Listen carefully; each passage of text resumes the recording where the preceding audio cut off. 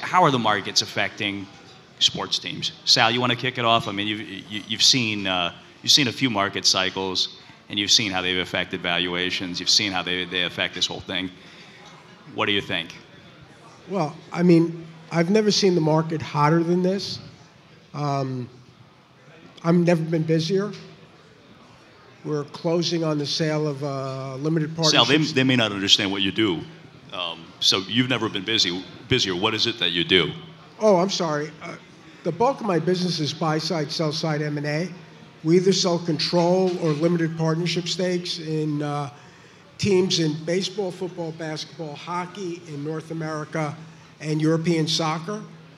So we've sold a significant limited partnership stake in an NBA team that should close by the end of the month. Hopefully tomorrow we're closing on the sale of a significant limited partnership stake in a Major League Baseball team. I have a second large limited partnership stake coming up. I'm representing a buyer in the Washington Nationals sale, and I was financial advisor on the AC Milan deal in Europe. And there's a bunch of stuff in the pipeline. Asset values are very strong. Demand is very strong. Look, there's scarcity here, right? There are a limited number of these assets. Capitalism is a wonderful thing. It creates many, many billionaires. And when supply is static and demand continues to go up, prices go up. I think it's fairly simple economics that, even I can understand. Right. All right. Chris, what about you? What are you seeing? You said it's messy, and I mean, I have a media advisory and investing business, so I'm always on the other side of teams and leagues that are selling media rights. I also have I'm a founder and a CEO of a technology company in the sports betting space, and I would say, just in turn from that vantage point, the mess and the chaos actually creates a lot of opportunity.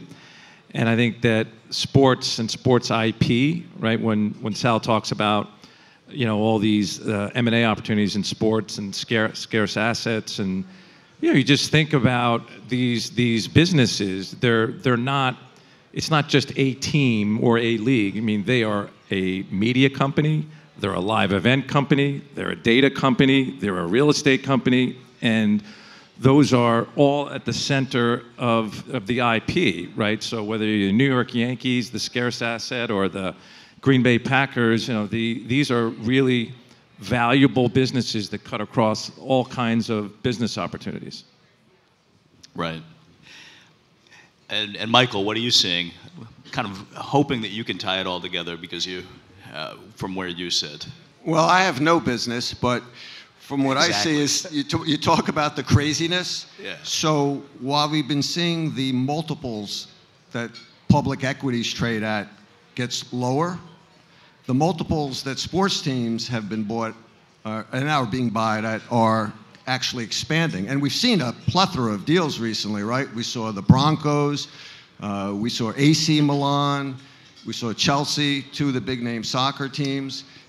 So Chelsea was a little bit of a special situation, though, right? I mean, well, that's a fire sale. But even more impressive because it was a forced sale, and it still went for a high multiple. So we've seen multiples of revenue where it was maybe 4 to 5 going for a number of years, now going from 6 to 8, 9 times.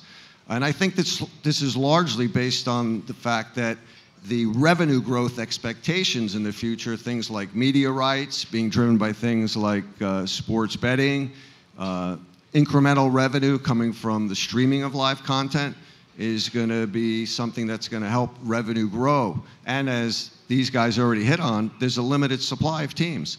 Yeah. There's only so much you can do with Major League Lacrosse, right?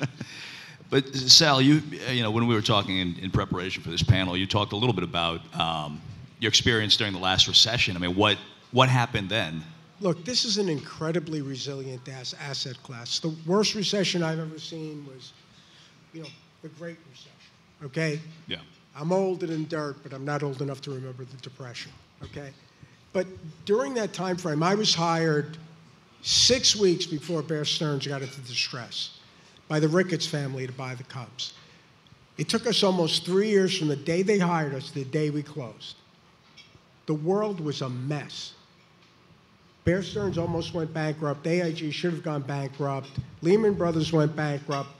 The world banking system was on the verge of collapse.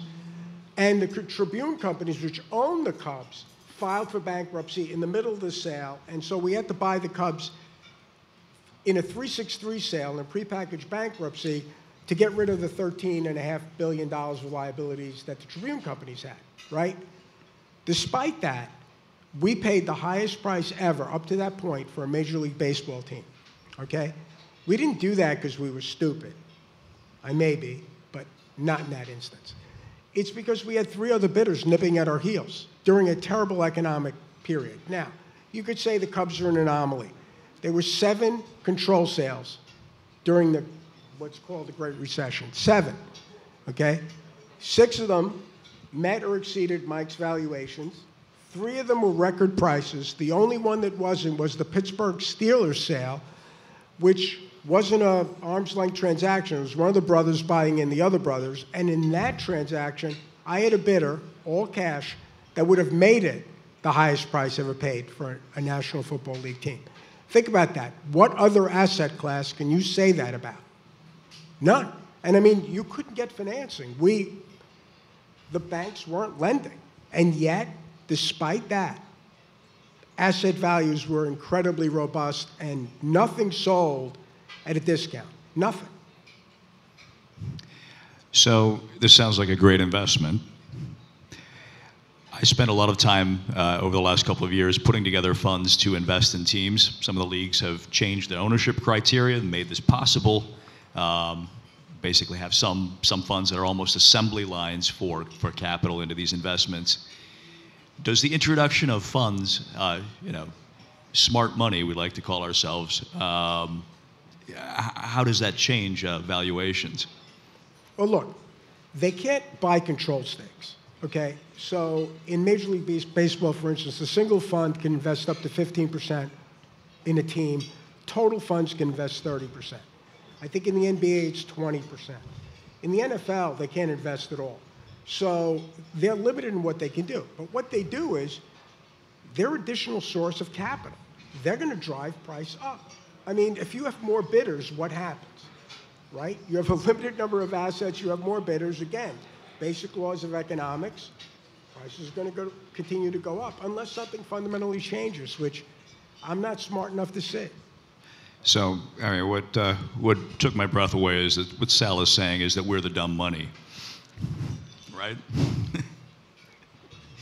I mean, I think what's happened is what a lot of this fund money is done in as LPs, even though they have no say in how the team is run, if they get tag-along rights, they're looking at a return in the long run because they're saying, look at the long-term appreciation of the team. We're not going to get any dividends. And chances are, certainly because of salary caps, we may not have a lot of, COVID aside, capital calls. We're going to get a pretty high guaranteed rate of return if we have these tag-along rights when eventually the controlling owner sells. Yeah, and I think it is one of those things that happens when you take an illiquid asset like LP interests in teams used to be, really fundamentally illiquid. You have to go find buyers and you create a marketplace for it. What happens? Well, something that was formerly illiquid that becomes liquid will increase in price because you've got some kind of exit on the other side. And maybe it's to another one of the funds. Look, I make a living finding limited partners want to get out. Why? They get divorced. They want to do estate planning. People die. Keep going, okay? I never have trouble finding a buyer. I mean, it's hard work. We have a huge database. I've been doing this for 30 years, so it gives me a competitive advantage. But, we sell limited partnership stakes in a team, and 2 people win and 13 bidders lose. Guess what? They go into my database. The next time there's availability, guess where I go? Yeah. Chris, you got anything to add on that?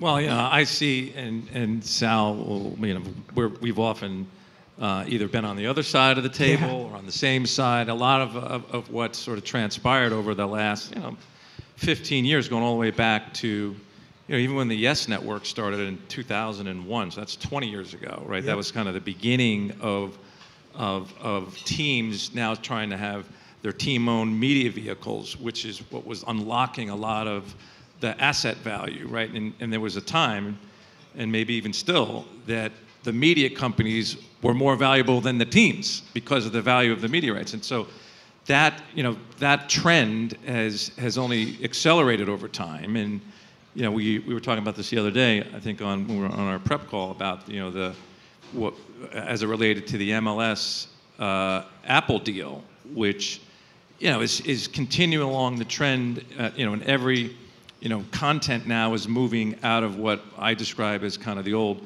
wholesale model, right? Where you're a rights holder, you sell to a middleman like ESPN or Fox, and then they sell to the retailers, right? And then so that the wholesale economics, right, has been a really good business for a long time. But going back to 2015-ish, when Iger came out and said, we had our first sub loss on ESPN, it's only degraded, I think about 30% of the bundle now has shrunk, and all the while you have the retail business has started, right, which is the direct-to-consumer business, which allows the IP holder to have a much more direct relationship with the end customer, where you can sell he or she all kinds of other stuff. Like that whole transition right now just, I think, was really crystallized with this new 10-year Apple MLS deal.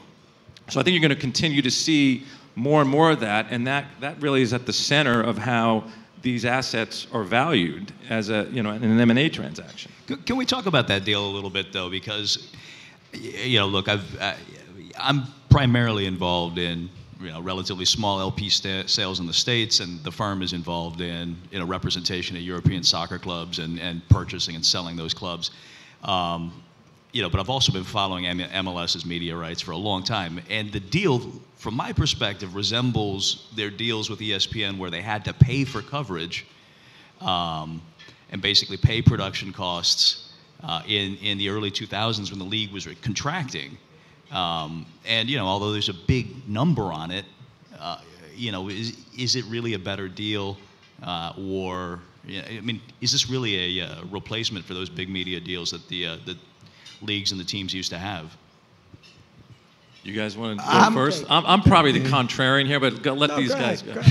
No, I want to hear what you have to say. I think that first of all, it is very creative, right? If you had to re-architect how you were going to go to the market with your intellectual property rights, you do a lot of the things that MLS did, right? You synced up global rights, media rights, data rights, local rights, betting rights, all of that, right? And then they decided to marry the most valuable company in the world, right? In Apple, what's a $2.5 trillion company that knows how to market. They know how to sell service. They have an $80 or $90 billion a year services business, right? That knows how to create customer relationships and has proven to be, very elegant in terms of how they make it easier for the previous panel talking about all of the friction and how do you get new customers and, I got to sign up for this app and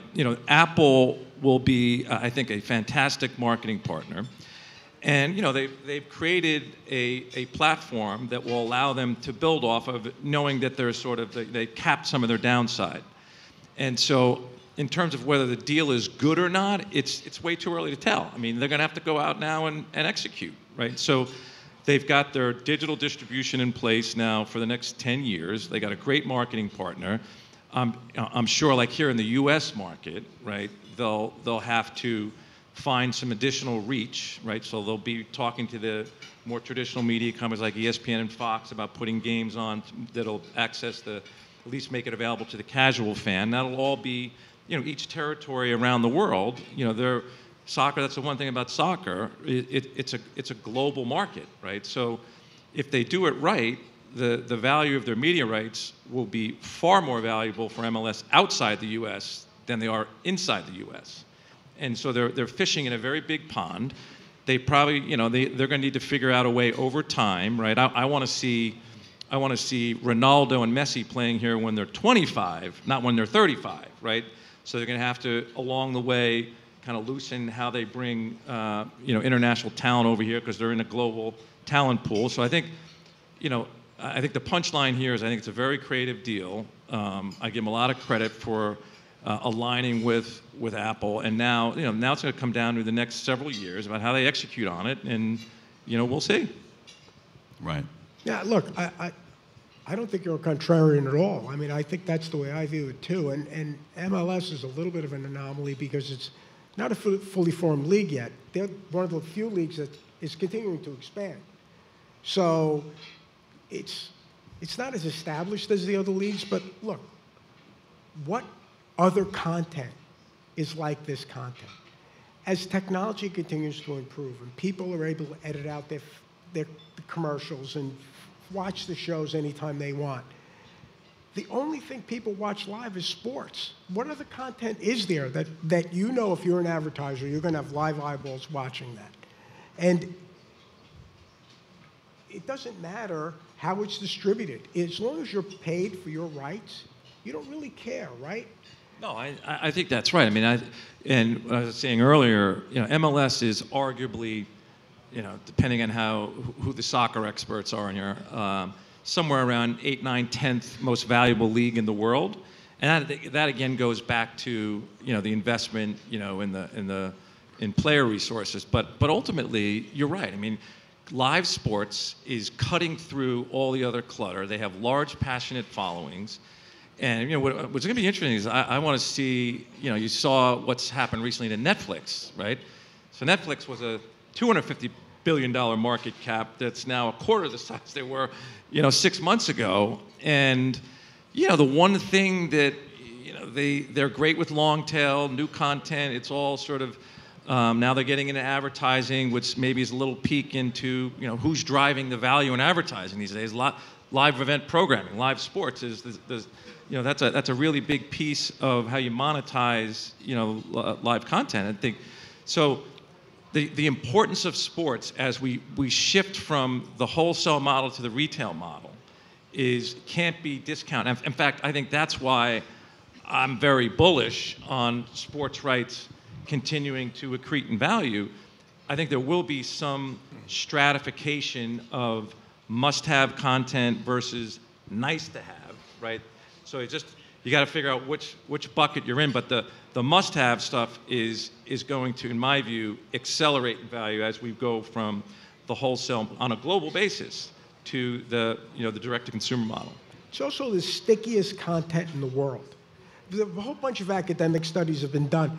If you're 9 years old and you're wearing the hat of your favorite team, you're more likely to change your religion than to change your team affiliation. What other product can you say that about? I mean, there's none, right? I mean, I'm a Yankee fan. I don't care if the Mets win the World Series the next 37 years in a row. I want to be a Yankee fan. It is what it is. Michael, you want to jump in there? Yeah, Are you a Yankee fan as well? Yeah. So maybe you're the contrarian now. Go ahead. Yeah, you need a contrarian. Go ahead, be the contrarian. These guys don't know anything. They only do this for a living. So as somebody who doesn't, I think that the Apple MLS deal was everything that Chris described it. I do also believe on the revenue side, it's more of a joint venture, and I think that MLS is getting a lot less revenue from this deal than they expected, and that they even touted, their commissioner touted a couple of years ago, because they're also paying a lot of the production costs, and they've also foregone their local rights to get this deal. And on top of all of that, it's behind a paywall. So, you know, for me, the bigger picture is when you compare it to the other leagues. And what the sort of story for me is, as somebody who takes a look at valuing sports teams, is the Indian Premier League, which is the most valuable cricket league in the world, just recently signed a new media deal where combined for streaming and linear programming, which was about 50-50, was like $1 billion a year. So the message is, look, you want the biggest sport in that market, and as it's going to play out, it's still going to be NFL, NBA, Major League Baseball, NHL. And I think there are a lot of MLS owners saying, you know, I think at this point, we thought we'd be getting more guaranteed money. But to be fair, as Chris said, it'll take a while, and we won't really know till the next team is sold. And then, based on the free market transaction, we'll get a good idea of what the market thinks of this deal. Yeah, and I think Mike, hit on an important point. I mean, part of the look back now on where the deal landed was, sort of what was reported out there a year or so ago in terms of like revenue targets. And it is fair to say that there were some much higher numbers than the 250 a year. So there's I think a little bit of criticism about that. But I go back to like Apple has a billion, 2 billion devices. Like the installed base on Apple, right, is massive, and it's single sign-on. This stuff is going to be available everywhere with a flick of the switch. Now, how they monetize it and market it and what they put in there, and they have some creative things in there, like and MLS, they're a live event league, so their attendance is very strong, right? So if you're a season ticket holder, right, you have automatic access as a part of your season ticket package to all the media offerings, to every single game in the league every year globally. So that's like that. Those kinds of things in terms of like how Apple is going to market this and what else they might do with, on top of that, with the more traditional media companies. Because I think that's really what happened when the auction started, right? And whenever it was, a year and a half, 2 years ago. Early, their current partners, right, are Fox and ESPN, and their linear businesses, right, are in transition, right? They're moving from that wholesale model to the ESPN Plus now is in 22 million, not 22 million subscribers. 3 years ago they had 0, right? So they're trying to melt down the iceberg because it's paying for all the rights that they're buying to put onto ESPN Plus now. And that whole transition is going to take a whole cycle. So you're still looking at another 5 to 10 years. That's why that term of 10 years is interesting, right? Because all this stuff is going to happen over that period of time. And then I think the best judgment of this deal will be to see how it set them up for the next deal and what happens to franchise valuations in between now and then. Well, I think the next deal, to the pattern you just laid out, could be they buy Sunday Ticket from the NFL. Oh, yes, yes. And then they'll have Major League Baseball, Major League Soccer, and a big piece of the NFL. And that'll be very interesting. Look, and there are other things driving valuations here. I mean, gambling is just starting to be legalized, right? And when it was in the United Kingdom, what happened? Let's see. People watch games longer because if you're watching a baseball game and your team's losing 14-0 in the 7th inning, you're going to turn it off unless you've bet a couple of $100 on what the second hitter in the 8th inning is going to do, right? You're also going to watch games that you have no rooting interest in.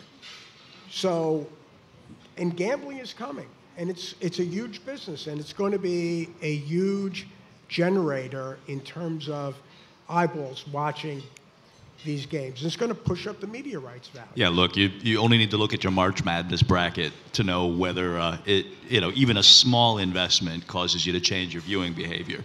It's hugely different. Yeah. Yeah. And Chris, you've got kind of a bird's eye view on integrating gambling into some of these other revenue streams. Yeah. So I mentioned earlier I have my other company, Simple Bets technology company. We're actually about 5 blocks away. And we've invested about $80 million, heavy machine learning, data science, automation around in-play micro betting. And we've been at it for about 4 years now. And what I'm seeing now, I mean, you're 100% right. Like Sal said, study after study after study. Anybody that has any kind of money on a game, right, is like 97% more likely to watch longer. And that goes back to like how the leagues and teams actually get the majority of their revenues through media deals. So, you know, we've invested in a product that's called micro betting, in-play betting. We basically have created a technology that allows for in-play betting where you don't have to wait the entirety of the game to know the result. So in other words, every single pitch, every single at-bat, every single play in an NFL game, or every single drive, every shot, every possession in an NBA game. And, you know, I've seen the product out there now for about a year, and it's driving massive engagement. And this is like just version 1 of this. I mean, we've essentially taken 2- and 3-hour football, baseball, and basketball games and turned them into hundreds of thousands of mini games. It's like turning live sports into a slot machine, and that kind of velocity that goes through it. It's a more engaging product, right? Because it's actually something that, like, a casual fan, like you were talking about earlier about trading, and you know, the earlier panel here, and it's not like in in-play and micro betting, which is a super duper engagement tool that you could be a punter or an avid bettor and shop around for the best lines. That's not why you're doing this. This is like how a casual fan watches it. Yeah, I think, I'm a Yankee fan too. I think, you know, some of the... You're a person of good taste and high intelligence. So when I watch a game and I sit on the couch with my son, I say, oh, Garrett Cole's this is gonna be a fastball for more than 95 miles per hour. I'm betting that right now. Bet $5 to win $7.99. Like, that's what happens, right? So that's how you watch a game. Or I say, I'm a Giants fan. I admitted it. I'm a New York Giants fan. Saquon's going to run for 10 yards or more on this play. Or, you know, Daniel Jones is going to throw to Sterling Shepard for a touchdown. And then you get into the micro parlays. Like, okay, I think Aaron Judge is going to hit the 4th pitch to right field for a home run. Then you start talking about more like lottery type product. Like, that's really fun, engaging stuff to drive attention. I mean, that's ultimately what the media companies want. They want just people watching their games longer, and that's what they're paying for. I mean, frankly, it's how we already watch sports. It's just now there's going to be somebody that actually makes sure you pay up. 100%. And it's like, you know, what we're really, you know, I was talking about the movement from wholesale to retail. What we're really in the middle of is just the personalization of media. And that's really what data rights and all these interactivity rights like sports betting, you're moving from a world where it was a mass media opportunity into a one-on-one media relationship, but there's all these other things you can do around it, and it can get very personalized. Right. Michael, do you have any response to that kind of from a media perspective about the... I totally identify with what Chris is saying, and it was something that was pointed out to me about 7, 8 years ago when the Sacramento Kings of the NBA were bought by Vivek Ranadive, who's a real soft-spoken but brilliant guy. And so I went out to interview him, and at that time, I'm sure Sal remembers the exact price, but it was like $540 million. 535. 535. I sold it to him, Mike. But it was thought to be a very high price. So anyway, at the end of the interview, I said, how much do you think this team will be worth like in 5 years? And he said, billions. So I said, excuse me, because he's very soft-spoken. So I said, can you say that again? I want this on film. He said billions. But he said, Michael, he said, when you do your valuations, he says, you're thinking about it the wrong way. He said, you're looking at this as a spreadsheet with a team with revenue, EBITDA, you know, net income. He says, what it is exactly what Chris just described. He said, it's a brand with millions of devout followers who want real information on tons of things in real time, and they want to be able to connect with each other. So I think the bottom line of it is, and what this means for team values as an investment is, these teams are still brand names that are up here based on their followings and their international reach, and their revenues down here. And the idea is to get revenue closer to the brand value. Sal, you want to jump in? No, look. There's going to be a bifurcation, all right? Values are going up. But if you have the New York Yankees, guess what? If you put the New York Yankees on the market at an auction, I don't even know what the hell the price would be, okay? Some of the lower brands, bottom quartile in each league, are much more difficult to sell. but there are buyers for those brands. All of the things we talked about continue to drive valuation. So their revenue multiples may go up at a lower rate, but they're still going up. And this is a very unique asset class. There's nothing else I can think of that's exactly like this. One of the things I love about baseball is it's 162 games. Gambling, you have a lot more games to gamble on. You have a lot more specific events to gamble on. And immigration patterns in the United States are great tailwind for baseball. I don't know why baseball doesn't talk about this, but they don't. Every 25 years or so, immigration patterns to the United States change. When I came here, most of the immigrants that came to the United States were from Southern Europe and Eastern Europe. Then it shifted to South Asia and East Asia. Now the bulk of the immigrant population comes from Central America, Mexico, the Caribbean Basin, Venezuela. Guess what? Those people love baseball. They already have stars from their countries playing baseball, and they don't have to learn English like I did to follow baseball. You hit the SAP button, you can follow, okay? And they know the brands already. They have their favorite teams. This is going to be a huge tailwind for baseball for a while. And baseball's finding ways to better market. But I just think the upside is huge here across the board in sports. Well, let's talk about that a little bit more, because 70 years ago, the biggest sports in the United States were football, horse racing, and boxing. No, of those three. Wait. No. I'm going to correct you. In the 1930s, the three biggest sports in the United States were baseball, boxing, and horse racing, not football. Football did not become popular in the United States until they accidentally put it on a nationally televised game in 1958. Okay. And it was what people call the greatest game ever played. And football started to take off. Before that, professional football, it was college football that was popular. Nobody watched the NFL. And then if you remember, in the early 60s, the NFL was on the verge of bankruptcy. People forget that. So it's a relatively, when you're as old as I am, the 60s are relatively recent. The rest of you, it's not. But it's relatively recent. But the part of that I wanted to focus on, point taken, thank you, is that horse racing and boxing no longer have kind of that broader cultural reach. Yeah. What are the downside risks for sports teams? Are there any? I mean, it's presented here as a juggernaut. I see it. I see the valuations. Horse racing and boxing are not team sports. A horse has a brand for a very short period of time. Secretariat was one of the greatest athletes I've ever seen. But his competitive period was 1 year, basically, right? Teams build brands over decades. Look, I'm a Knicks fan because I grew up with the early Knicks teams that were great. And I will always be a Knicks fan. Nobody follows an individual athlete, which is what a jockey would be or a boxer would be, for that period of time. There are anomalies. Muhammad Ali was the greatest of all time, and I'm a huge fan of his, but he's one person and his career is limited. Brands continue.